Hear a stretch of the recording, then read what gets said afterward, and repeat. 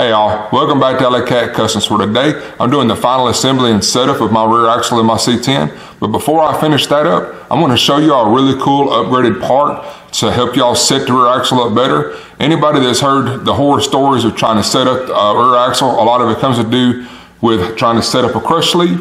So I'm going to show y'all what the difference is between a crush sleeve and a crush sleeve eliminator kit, and what it does, where it goes, and how to use it. So stay tuned and I'll show y'all this neat little upgrade.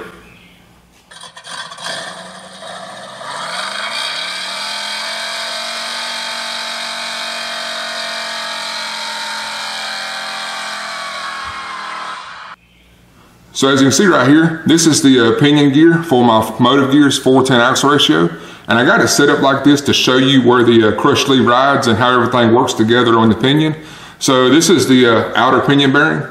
And then you have the crush sleeve right here. And then you have the inner pinion bearing here. And then you can see the gear teeth for the pinion head. And then the splines out here is where the yoke slides down on. And then the threads up here is for the pinion nut to torque everything down with. So this is what it looks up close.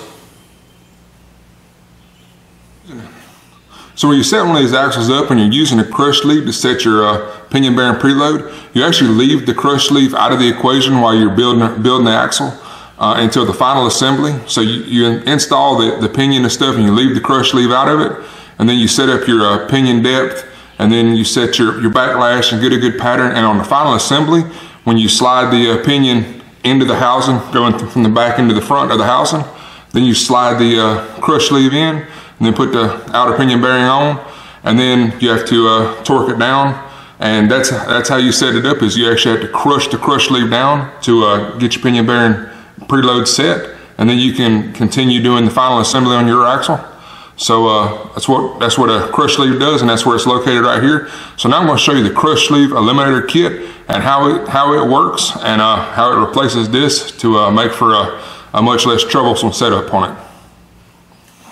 So as you can see, a crush sleeve, just a thin steel collar. And you see the raised spot on it. That's a weaker spot to allow it to crush itself down to the proper thickness. So what you do is on the final assembly, when you're torquing everything down, is you keep applying the torque to the pinion nut until you get the crush sleeve to crush down. And then as it's crushing down, you keep checking your pinion bearing preload. And then once you get to the proper pinion bearing preload, and then the crush sleeve is set, the torque is set on your pinion nut, and then that part of the axle is built and done, and it's ready to move on to the next step. The downside is anybody that set one of these up has heard the horror stories of trying to crush one of these crush sleeves and having problems with it, not being able to crush it, and then all of a sudden when it does crush, it crushes too far and you have to throw it away and start over.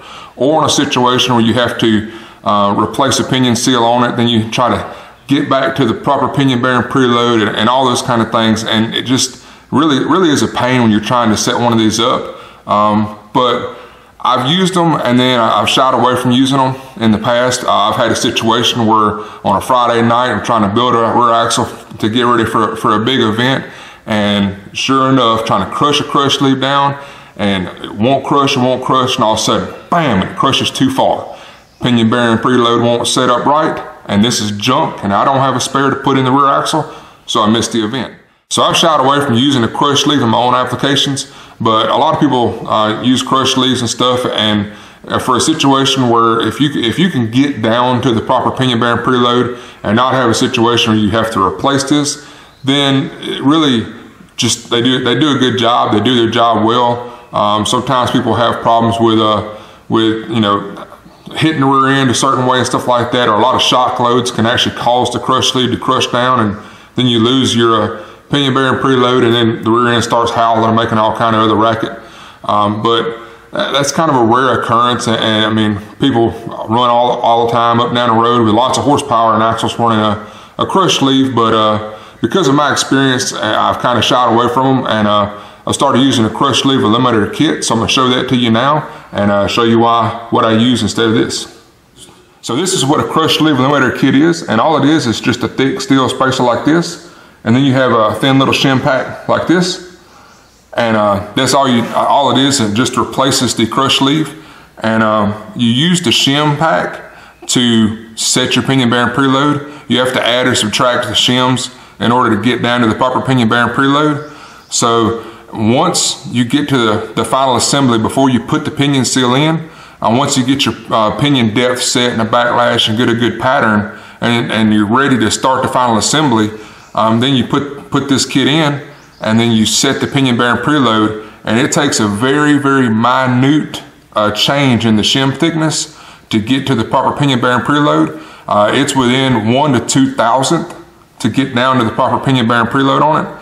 So it can be kind of aggravating going, you know, like on my setup, I had between a 0.049 to 0.046 was where I was working with to go from 0 pinion bearing preload all the way up to 28 inch-pounds of preload on it. So I had to work a couple times to get to the proper pinion bearing preload on it. So it takes a couple different tries and changing the shim stack out, trying to get to the right thickness. But once you get to the right thickness on it and everything works out and you get to the proper pinion bearing preload, and then you just pull it apart, put the pinion seal in it, and get ready for final assembly. And then instead of having to crush the crush sleeve down, this thing here is already set, and then you just bolt everything together. You torque the pinion nut down to whatever torque that your axle is set to. When using one of these, you torque the pinion nut down, check your pinion bearing preload, and if it's within spec, then bam, you just start building a holler axle from there. You check everything on your final checks to check your axle out, make sure all your pinion depth and the pattern, everything looks good on it. So that's one of the good things about having the crush sleeve eliminator kit, is it removes the possibility of crushing the crush sleeve too far. And also, you won't really have to worry about if you're hammering on an axle and really raw dogging on it and beating it real bad. You don't have to worry about the possibility of the crush sleeve crushing down from the abuse and wrecking your pinion bearing preload. So it's one of the good things about this. The initial setup can be more of a pain, and some people may shy away from it because of that. But I'll deal with the little added headache of trying to get the shim stack thickness right on it to get my pinion bearing preload set, and going from there to build the axle. So that's what I like about this. So I'm about to dive into the final assembly of this rear axle, but before I do that, I wanted to show you all this short video to show you all the difference between the crush sleeve and the crush sleeve eliminator kit. So if you're interested in using a crush sleeve eliminator kit, I bought this kit from Summit Racing. It's a Yukon brand kit. It was like $30-something for the kit, so it really isn't very expensive to buy one of these to use instead of using the crush sleeve. The crush sleeve comes with a master rebuild kit stuff anyways, but if you wanted to use one of these, then you just go to Summit or anything, Jigs or whatever, and you can buy one of these if they make one for your axle. So that's what I'm going to run. Tune into my next video where I'm actually going to build this rear axle, and I'll show you the tools that you need to use to set your pinion bearing preload up with. And I'm gonna start building the rear axle in my next video. But I want to show you all this neat little trick. So y'all like and subscribe at the bottom of the page, and be sure to check out my next video where I actually stick my new parts in this housing.